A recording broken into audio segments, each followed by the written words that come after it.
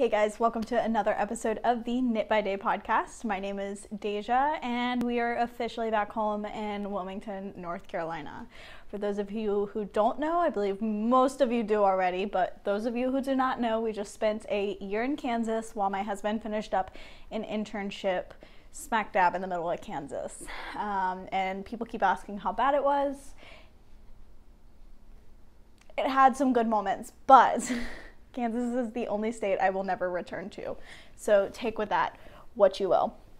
I have so many knitting things to share with you today, and my in-laws are in town, so getting everyone out of the house at the same time has been a bit of a challenge, and I'm on a bit of a time crunch. So I'm gonna talk about all of the things that I possibly can, and hopefully it all gets done.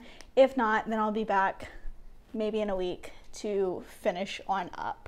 But I think we can get it all done, and then that'll just be that.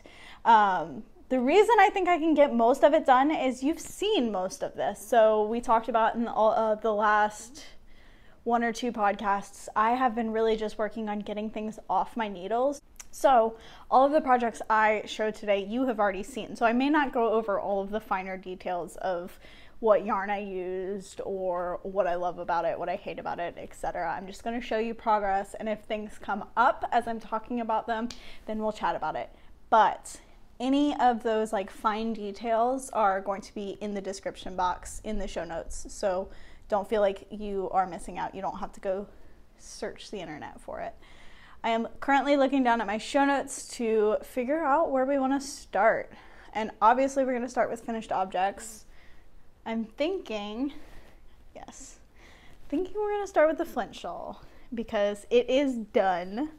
Photos have been taken. For those of you who do not know, this is a pattern of my own design. This is the Flint shawl, named after the Flint Hills of Kansas. One of Kansas's best features. And they're really known for like being simple but stunning, which is why I decided to name the shawl this, because it is very, very simple. It's really just some fading and some brioche sections and an asymmetrical construction. And yeah, I love this. I would put it on for you, but it's going to create a lot of static in the microphone, and it's just kind of not worth it.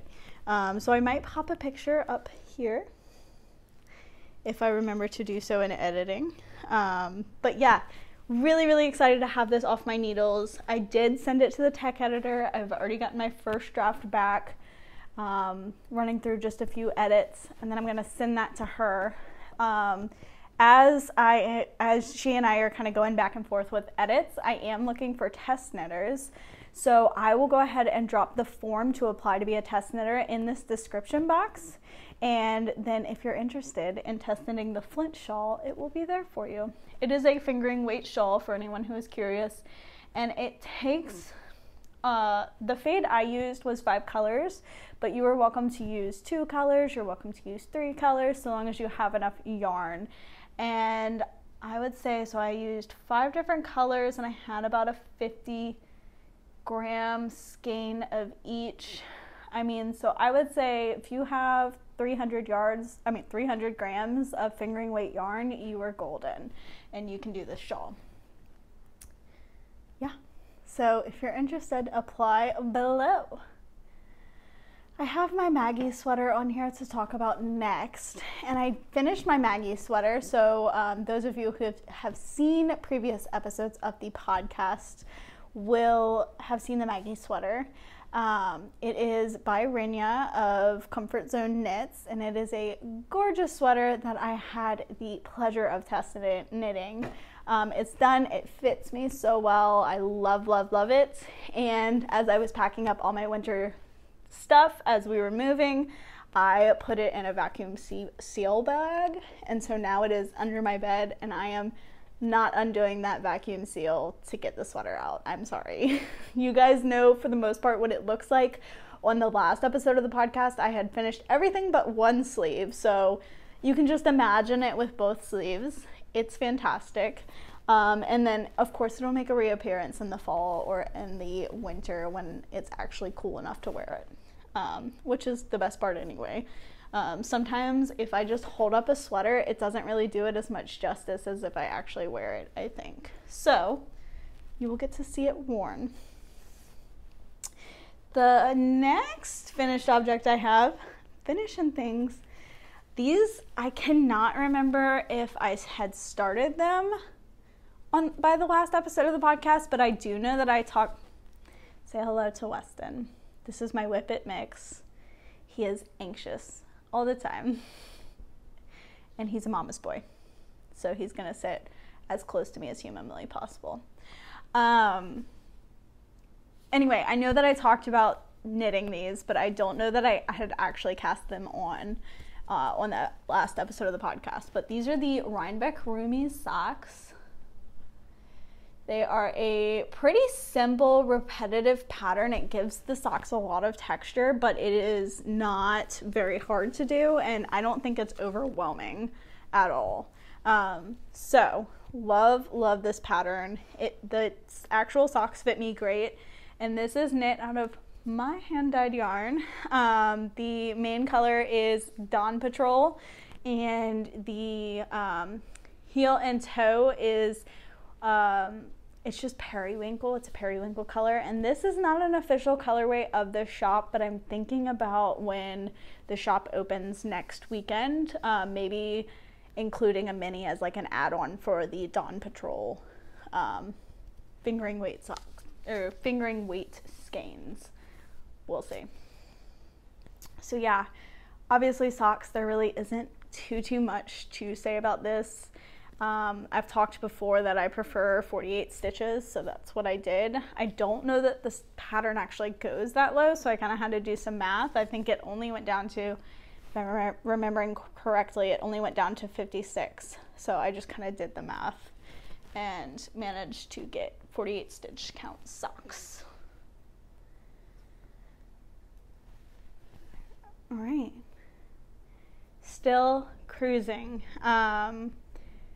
We are done with finished objects, but I do have a few whips to talk about.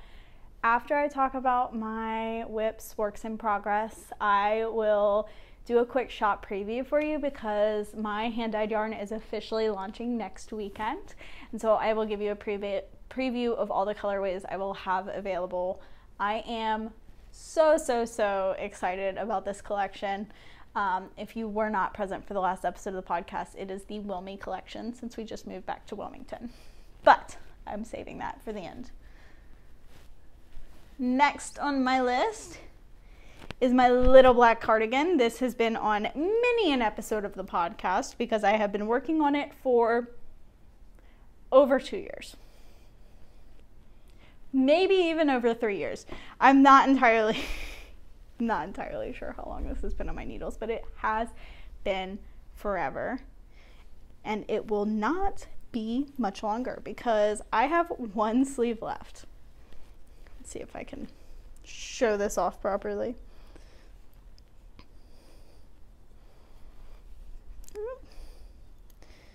Just a fiddling around here.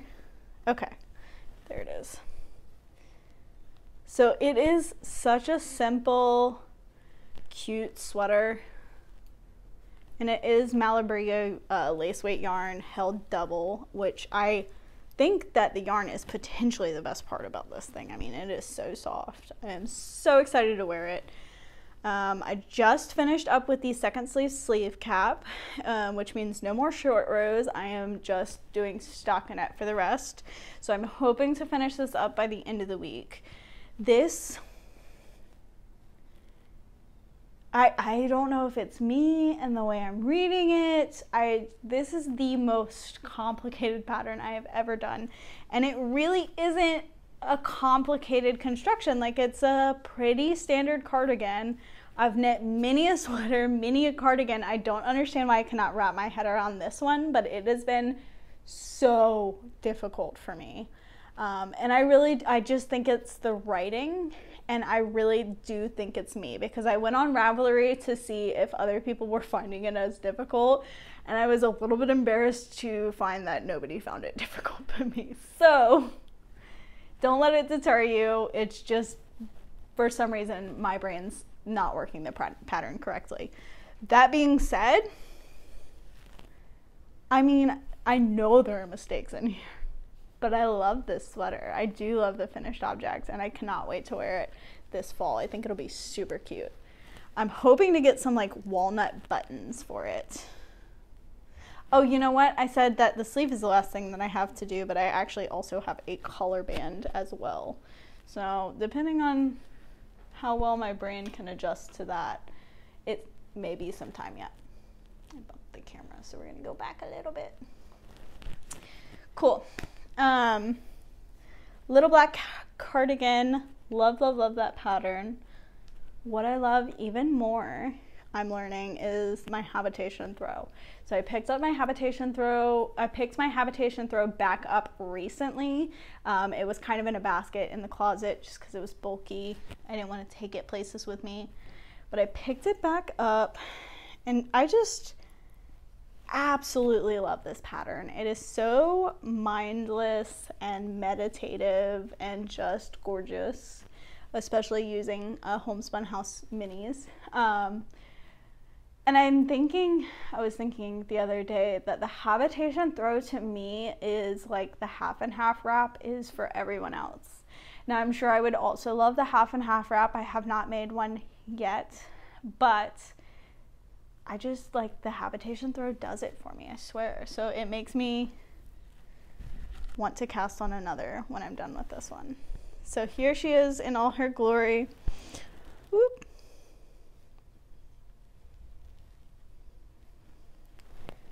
Whoa. And so we are now, these are the two ends. So as many of you already know, the Habitation throw kind of starts at a point, comes out to the 2 points, and then comes back in. So the fact that the rows are now this short means we are really starting to decrease back into that point, and we are getting pretty dang close to the end here. So really excited to have the Habitation throw. As you can see, my couch is blue, and I think all of those colors will go really, really well with the couch. So I'm excited to have that finished. That's the magic ball I have left of that one. And then here's the other one I have. I'm not even sure that I'm gonna need all of the 2 of these. So we'll see how it goes. I might have some extras. But yeah, extra is never a bad thing with me. In fact, I don't think anything really helps you see your stash like moving. And I have so many boxes of full skeins, of half skeins, of 20-gram skeins, of like everywhere, bits and bobs everywhere. And so I was like going through my stash and organizing my stash.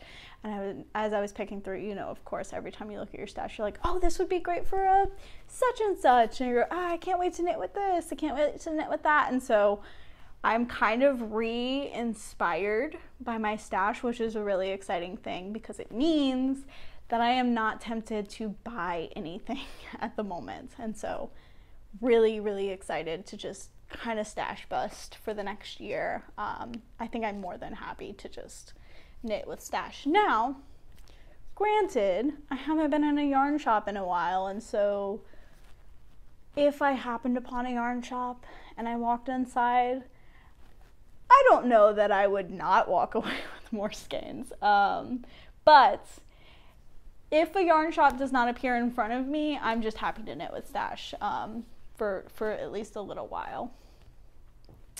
And I'm starting to include my hand-dyed yarn in my stash. So, you know. The last work in progress I have is something I just cast on. Now you guys know that I am not doing cast ons until a few more things are off my needles, but I did cast these on just because it's a really quick knit and I am still casting on socks. So I have these are called Cozy Little Toes. They are baby socks, of course, because this does not fit my foot. And the pattern is free on Ravelry. It is by Judy Kaethler, whatever shows up on the screen. And And it's really, really simple and obviously really quick because it's like the size of your hand. But my friend just found out that she is having a little girl, so I am knitting her some socks, and when we have our big reunion, I will get to congratulate her on becoming a mother and give her a little bit of a gift for the baby. These are knit out of some stash yarn I have, and I would really love to tell you the brand because I do love this yarn. I don't even really want to guess what it is because I don't want to tell you wrong. I have had this in my stash for years and years, and I have actually a like baby blue or steely blue skein that is the exact same. So I might knit even more baby socks with that. I am at that age where all of my friends are getting married and having babies and doing really cool things with their lives, and so I am kind of starting a little bit of a gift box that I just keep in my closet, and I knit like all the baby things and all the hats and simple things, really great gifts, so that whenever I need to pull from it, I can. And so gonna start kind of building that up once I get more off my needles. Speaking of things that are on my needles, I am aware that I have not talked about a few things today. For one thing that's in my mind is my other shawl, or my wrap. I mean, the wrap I'm designing, I did not show that. Just not much progress, especially with the move. And then I know I also didn't show my temperature blanket. Really stalled on that. Have not touched that since we moved either.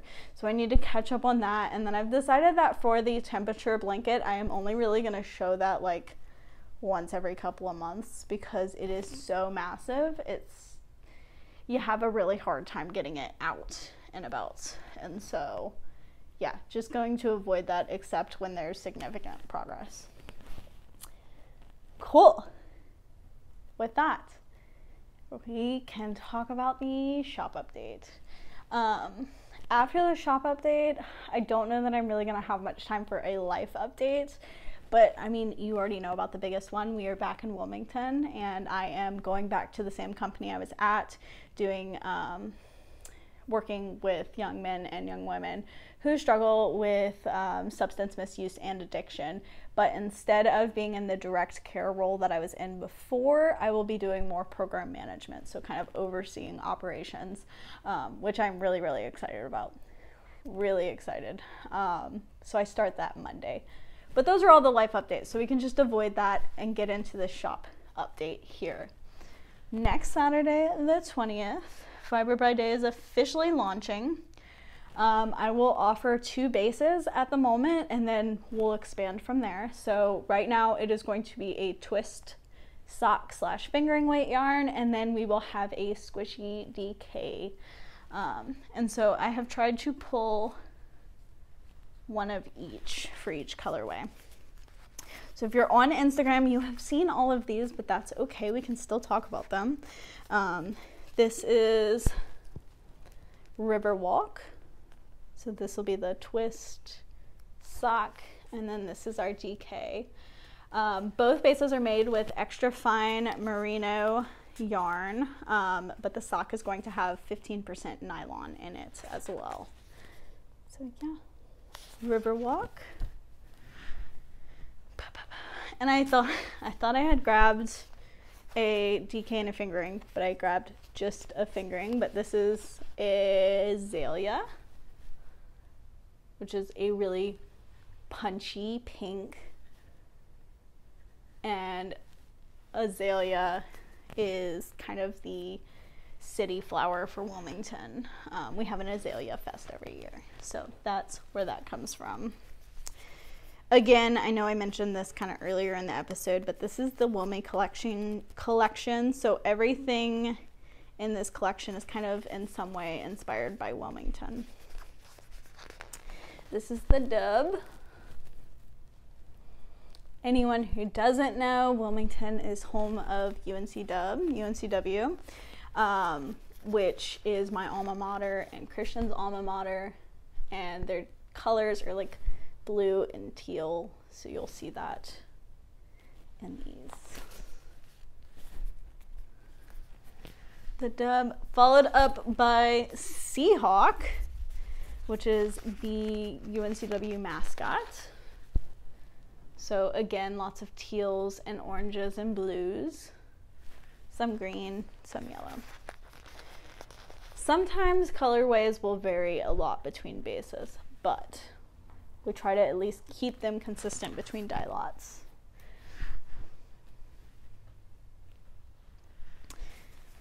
Princess Ave, which has made many an appearance on this podcast, so it won't be anything new. Inspired by some of the brick buildings along Princess Avenue here in Wilmington.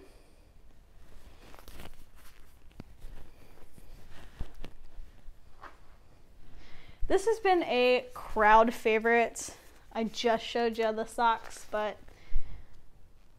this is Dawn Patrol. Inspired by the many, many early mornings I have spent on the beach watching Christian surf. Two more. So this is Megalodon. I feel like I don't have to explain this one too much. And lastly, my personal favorite, we have a sock set that comes with a Progress Keeper. And this is inspired by a lemonade stand we have here in Wilmington. This is called Island Squeeze. So it is a really pretty yellow, green, and blue skein with a hot pink contrast mini. And then here is, hopefully you can see this well. This is the, woo, where's the camera? Progress Keeper that it comes with, just a little lemon slice, and this is from my friend Melissa over at Hidden Night Gems. You guys have seen some of the earrings that I wear that is also by Hidden Night Gems, and so you should definitely go check out our shop. I will link it in the description box. But yeah, so we will have several of each base and colorway, and so definitely come check it out. We're going to launch the site noon Eastern time next Saturday, August 20th, and hope to see you there. If I don't pop up here sooner, then I will see you in exactly 1 month to give you yet another update on all of the things that I've been knitting. What I didn't mention in the beginning, because I was rushing along, is that you can find me on Instagram at Fiber by Day, and you can find me on Ravelry at Days Jam. All right. Bye guys, happy knitting.